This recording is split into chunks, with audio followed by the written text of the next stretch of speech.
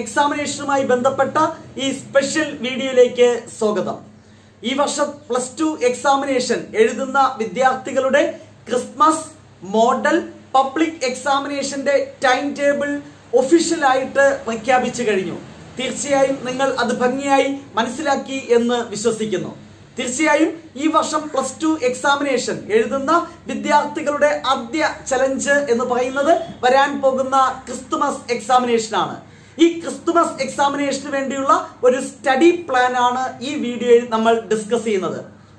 Biology science വിദ്യാർത്ഥികളുടെ Christmas examination ഈ മാസം 12-ാം തീയതി ആരംഭിച്ച് 21-ാം തീയതി അവസാനിക്കുകയാണ്. അതായത് ഈ കമ്മിങ് മൺഡേ ആരംഭിച്ച് നെക്സ്റ്റ് വെനസ്ഡേ അവസാനിക്കുകയാണ്.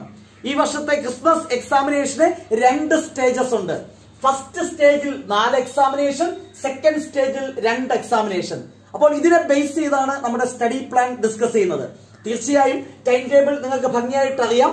ആദ്യ എക്സാമിനേഷൻ എന്ന് പറയുന്നത് ഈ വരുന്ന തിങ്കളാഴ്ച 12/12/2022 സെക്കൻഡ് ലാംഗ്വേജോടുകൂടി ആരംഭിക്കുകയാണ്. റിലാക്സ് ചെയ്ത് എഴുതാൻ പറ്റുന്ന ഒരു എക്സാമിനേഷൻ. മലയാളമാണെങ്കിൽ മലയാളം, ഹിന്ദി ആണെങ്കിൽ ഹിന്ദി, അറബിക് ആണെങ്കിൽ അറബിക്ക, എന്താണോ ഫ്രഞ്ച്, ലാറ്റിൻ, ഒത്തിരി സെക്കൻഡ് ലാംഗ്വേജ് ഉണ്ട്. നിങ്ങളുടെ സബ്ജക്ട് ഏതാണോ കൃത്യമായി പഠിച്ച് നിങ്ങൾക്ക് എക്സാമിനേഷൻ എഴുതാൻ സാധിക്കും. ഒരുപാട് പ്രിപ്പറേഷൻ ഒന്നും ഇല്ലാതെ തന്നെ മികച്ച രീതിയിൽ ഫസ്റ്റ് ഡേയുടെ എക്സാമിനേഷൻ പൂർത്തീകരിക്കാൻ സാധിക്കും. ഇത് മോർണിംഗിലാണ് എക്സാമിനേഷൻ. ഈ വർഷത്തെ +2 വിദ്യാർത്ഥികളുടെ Christmas examination morning സെക്ഷനിലാണ്. Okay, next ചൊവ്വാഴ്ച നെക്സ്റ്റ് ഡേ ഇംഗ്ലീഷ് എക്സാമിനേഷൻ. അപ്പോൾ മൺഡേ ഉച്ചയ്ക്ക് എക്സാമിനേഷൻ കഴിയുന്നു. ഉച്ചയ്ക്ക് ശേഷം ഫുള്ളായിട്ട് ഇംഗ്ലീഷ് പഠിക്കാം. വേറെ ഒന്നും പഠിക്കാൻ നിങ്ങൾ പോകേണ്ട ആവശ്യമില്ല. റിലാക്സ് ചെയ്ത് പഠിക്കാൻ സാധിക്കും. ആ ഒരു ദിവസം ഹാഫ് ഡേ മതി ഇംഗ്ലീഷ് എക്സാമിനേഷന് വേണ്ടി തയ്യാറെടുക്കാൻ. Next Wednesday English examination Tuesday ഉച്ചയ്ക്ക് അവസാനിക്കുന്നു. ജസ്റ്റ് ഒരു ഹാഫ് ഡേ മാത്രമേ മാത്തമെറ്റിക്സ് എക്സാമിനേഷന് വേണ്ടിയുള്ള തയ്യാറെടുപ്പിന് കിട്ടുന്നുള്ളൂ. 1ാമത്തെ ചാപ്റ്റർ മുതൽ 10ാമത്തെ ചാപ്റ്റർ വെക്ടർ ഓൾജിബ്ര വരെയുള്ള പോർഷൻസ് ആണ് ഈ വർഷത്തെ ക്രിസ്മസ് എക്സാമിനേഷൻ ഉൾപ്പെടുത്തിയിരിക്കുന്നത്.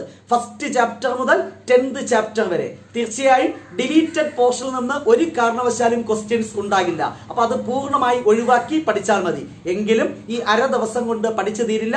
അതെങ്ങനെ നമുക്ക് പഠിച്ചു തീർക്കാം? ആ സ്റ്റഡി പ്ലാൻ ഉടൻ തന്നെ അനൗൺസ് ചെയ്യും. നെക്സ്റ്റ് 15-ാം തീയതി തൊട്ടടുത്ത ദിവസം വീണ്ടും വെല്ലുവിളി നിറഞ്ഞ മറ്റൊരു സബ്ജക്ട് തേഴ്സ്ഡേ ഫിസിക്സ് എക്സാമിനേഷൻ. വീണ്ടും ജസ്റ്റ് ഒരു ഹാഫ് ഡേ മാത്രമേ പ്രിപ്പറേഷന് വേണ്ടി കിട്ടുന്നുള്ളൂ.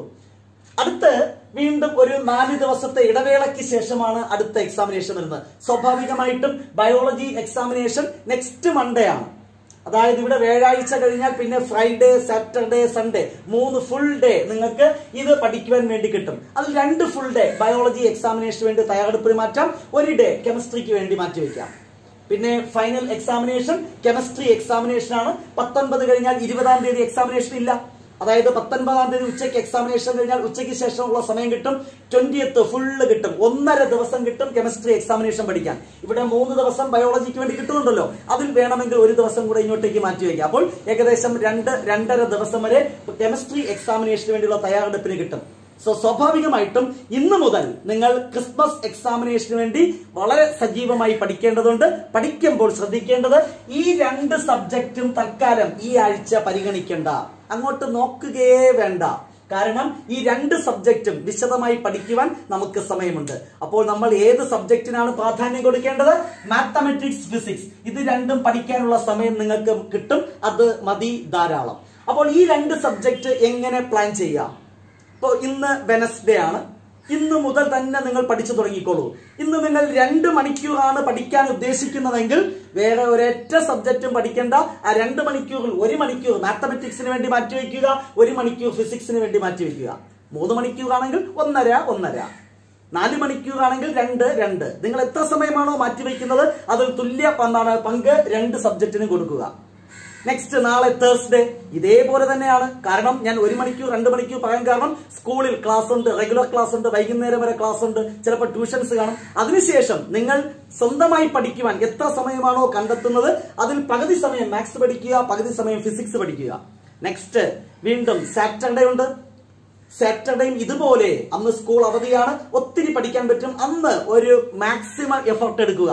ഈ രണ്ട് സബ്ജക്ട് പഠിക്കുവാൻ, മാത്തമെറ്റിക്സും ഫിസിക്സും. തീർച്ചയായും മാത്സും ഫിസിക്സും ഓൾമോസ്റ്റ് നിങ്ങൾക്ക് ആ ഒരു സാറ്റർഡേ സൺഡേ ഉച്ച വരെയുള്ള സമയം കൊണ്ട് പഠിച്ചു തീർക്കാൻ സാധിക്കും.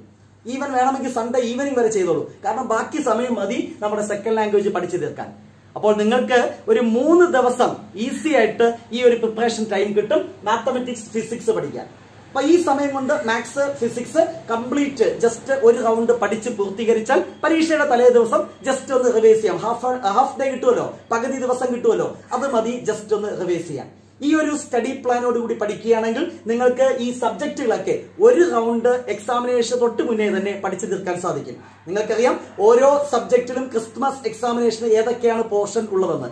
ഞാൻ തീർച്ചയായും മാത്തമെറ്റിക്സിന്റെ ഡീറ്റെയിൽഡ് ആയിട്ടുള്ള ഒരു സ്റ്റഡി പ്ലാൻ ആണ് പറയാൻ പോകുന്നത്. എങ്ങനെ ഈ പറഞ്ഞ സമയത്തിനുള്ളിൽ നമുക്ക് മാത്തമെറ്റിക്സിന്റെ ഈ ഫസ്റ്റ് 10 ചാപ്റ്റേഴ്സ് ഭംഗിയായി പഠിച്ച് പൂർത്തീകരിച്ച് ക്രിസ്മസ് എക്സാമിനേഷൻ എഴുതാം. തീർച്ചയായും ഞാൻ പറഞ്ഞു, വെനസ്ഡേ ഇന്ന് സമയമുണ്ട്, നാളെ വ്യാഴാഴ്ച സമയമുണ്ട്, വെള്ളിയാഴ്ച സമയമുണ്ട്, ശനിയാഴ്ച സമയമുണ്ട്, ഞായറാഴ്ച വരെ സമയമുണ്ട്. ഈ ദിവസങ്ങളിൽ ആരെ മൈൻഡ് ചെയ്യണ്ട, ഈ 2 സബ്ജക്റ്റും തൽക്കാലം നിങ്ങൾ മൈൻഡ് ചെയ്യണ്ട. കാരണം അവർക്ക് സമയം ഉണ്ട് എന്നുള്ളതാണ്. അപ്പൊ സ്വാഭാവികമായിട്ടും മാത്തമെറ്റിക്സിൽ ആദ്യം നമ്മൾ ഏതൊക്കെ ചാപ്റ്റേഴ്സ് പഠിക്കും? ആദ്യം പഠിക്കേണ്ടത് മെട്രിസസ് എന്ന ചാപ്റ്റർ. വളരെ പെട്ടെന്ന് പഠിച്ചു തീർക്കാൻ സാധിക്കും. ഇന്ന് വെനസ്ഡേ എന്ന ദിവസം കൊണ്ട് മെട്രിക്സ് ഭംഗിയായിട്ട് പഠിച്ച് പൂർത്തീകരിച്ചോളൂ, നോ പ്രോബ്ലം. നെക്സ്റ്റ് നാളെ നിങ്ങൾ പഠിക്കേണ്ടത് ഡിറ്റർമിനൻസ് എന്ന ചാപ്റ്റർ ആണ്. ഒരുപാട് സമയമൊന്നും ആവശ്യമില്ല.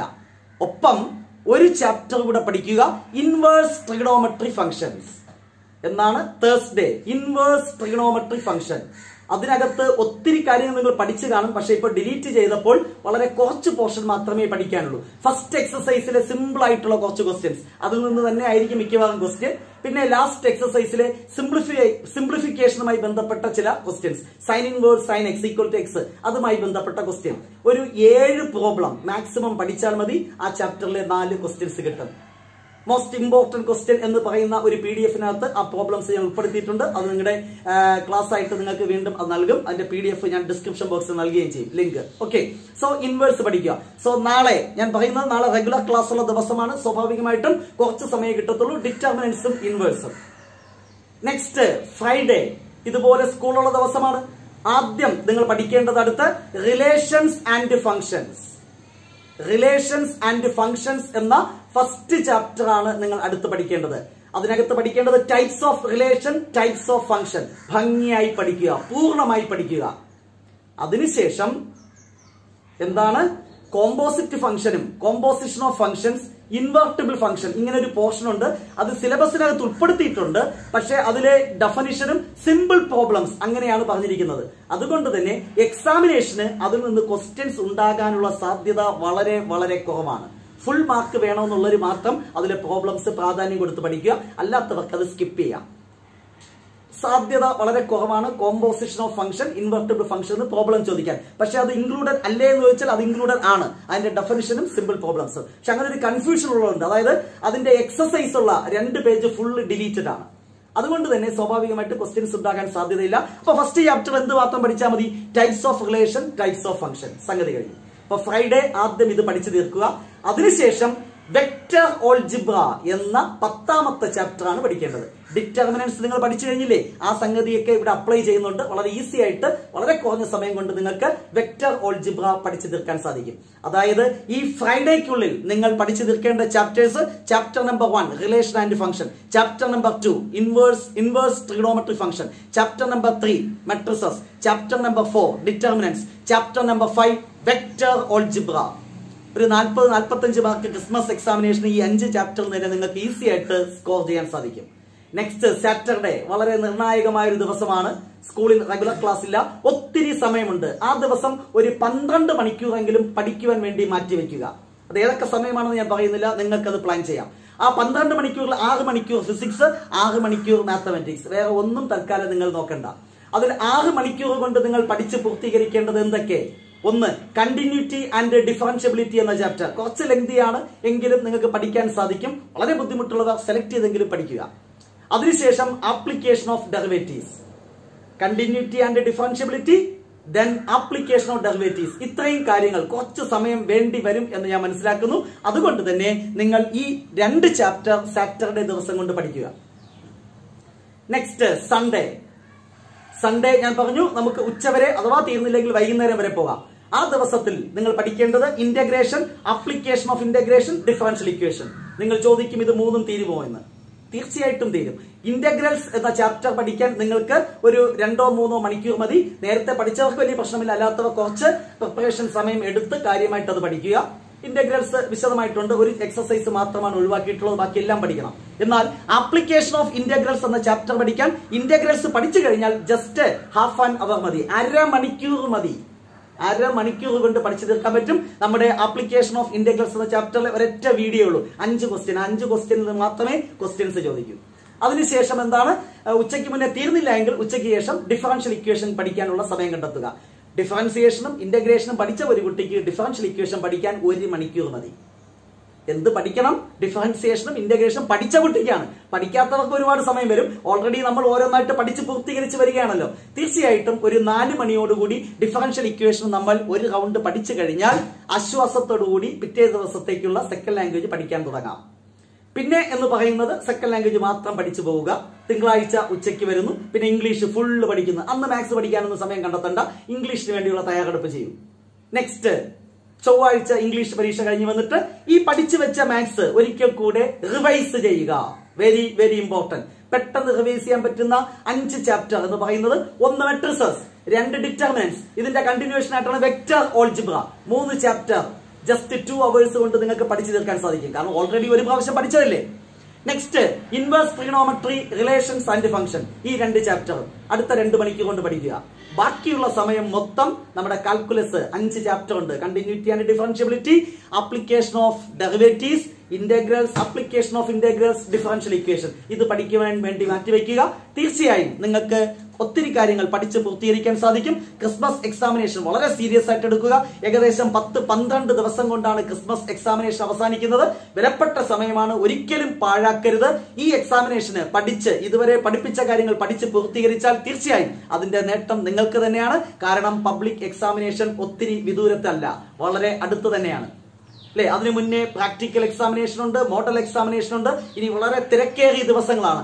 അതിനു മുന്നേ ഇതുവരെ നിങ്ങളെ പഠിപ്പിച്ച കാര്യങ്ങൾ, നിങ്ങൾ പഠിച്ച കാര്യങ്ങൾ ഒന്ന് ഉറപ്പിക്കാനും അതെങ്ങനെ നിങ്ങൾക്ക് പരീക്ഷയ്ക്ക് എഴുതാം ഫലപ്രദമായി, ആ ടൈം ബൗണ്ട് ആയിട്ട് എങ്ങനെ എഴുതി തീർക്കാം എന്ന് പരീക്ഷണം നടത്താനുള്ള ഒരു അവസരമാണ് ക്രിസ്മസ് എക്സാമിനേഷൻ.